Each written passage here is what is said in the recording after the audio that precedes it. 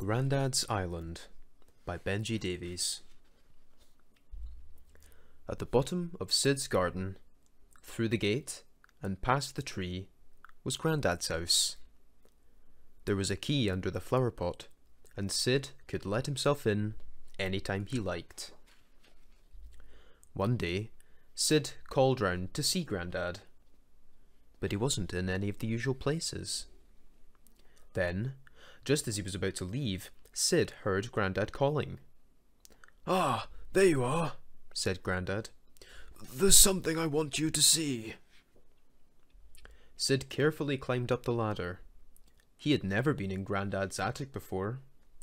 It was full of old boxes and things that Grandad had collected from around the world. At the far end of the attic, Grandad pulled a sheet down from the wall to reveal a big metal door. "After you, Sid," he said. Sid turned the handle, clunk, and gave the heavy door a push. Sid found himself standing on the deck of a very tall ship. There was an ocean of rooftops all around. Grandad pulled a handle. Burp, went the horn, and the ship lurched forward. "Steady as she goes," Grandad boomed. Grandad was very good at steering the ship, and kept them on a smooth course across the rolling waves. Mile after mile, all they saw was sea and sky, sky and sea, until at last something appeared on the horizon. "Land ahoy!" shouted Sid. They dropped the ship's anchor and made their way to the shore. "Grandad, don't you want your stick?" Sid asked. No, I think I'll be all right," said Grandad. In the thick jungle of the island, it was very hot. "We must find a good spot for a shelter," said Grandad. At the top of the island, where a cool breeze blew through the trees, they found an old shack. There was a lot to do, but with a little help, they soon had everything ship-shape. They explored the island, high and low. At every turn, they saw new wonders. It was the most perfect place.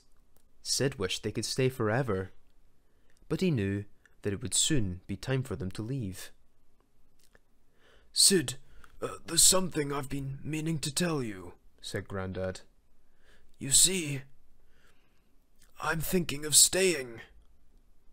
"Oh," said Sid, "but won't you be lonely?"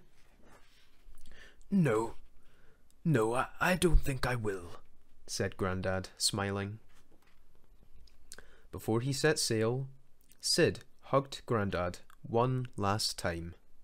He would miss him very much. Everyone came to wave goodbye.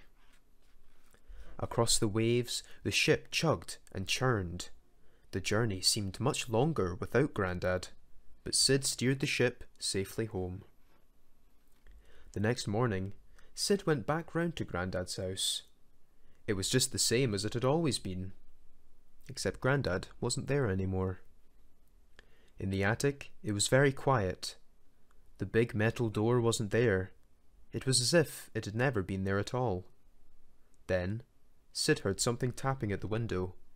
He wondered what it might be. There, on the window ledge, was an envelope. Sid carefully prized it open.